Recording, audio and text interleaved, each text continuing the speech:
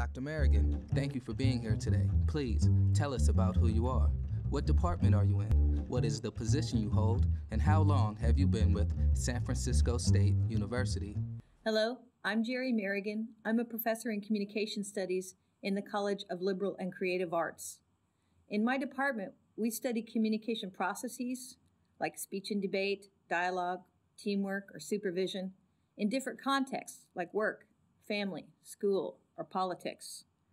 Our scholarship analyzes messages, communicators, and communication techniques, and we use a range of humanistic, social scientific, and critical methods and theories. In the context of the EDD program, that might mean studying students, teachers, or administrators as communicators. It might mean looking at interactions among members of those groups, or looking at the messages targeted at parents and community members. I came to SF State in 1992 as a new assistant professor. I actually have a BA in elementary education and a Bachelor of Science in Radio, TV, Film, but my PhD is in speech communication. Professor, what are your interests? Please describe the critical issues in education that motivate you and the impact those issues have had on your work. I'm interested in voice and empowerment. What messages, relationships, group structures give us a sense that we can affect the outcomes we care about the most? A recent research project of mine has been to look at the way we talk about transparency in organizations.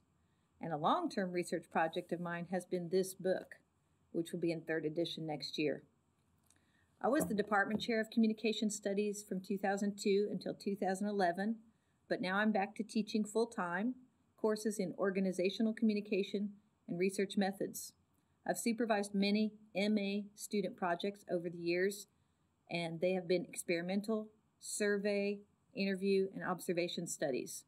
The topics for those studies range from things like gendered leadership to political news consumption, the adoption of recycling, multimedia learning theory, and peace officers' use of conflict resolution strategies.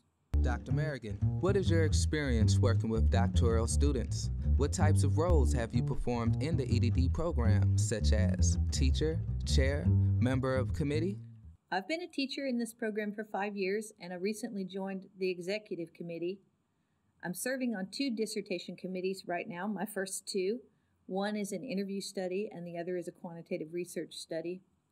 I really hope this video will help you think about what communication has to do with your research interest in this program, and maybe come and find me before you take that last doctoral seminar, EDD 945, Communication Techniques and Strategies for Educational Leaders.